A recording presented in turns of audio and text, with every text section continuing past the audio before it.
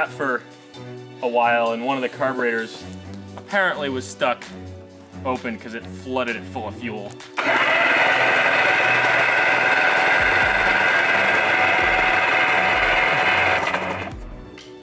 Wow. Get that all blown out of there. But anyway, we're gonna see if the paddle tire works in the snow. Converted it to a thumb throttle. I think that's gonna be easier for the way that it rides, and it's less sticky. So once we get her running, we'll take it for a spin. Ew.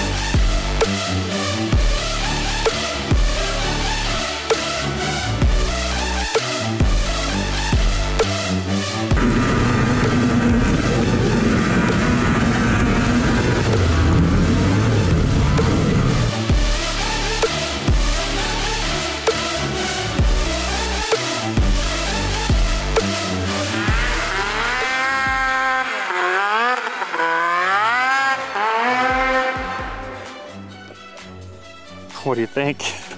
I think it needs a ski on the front and a track in the back.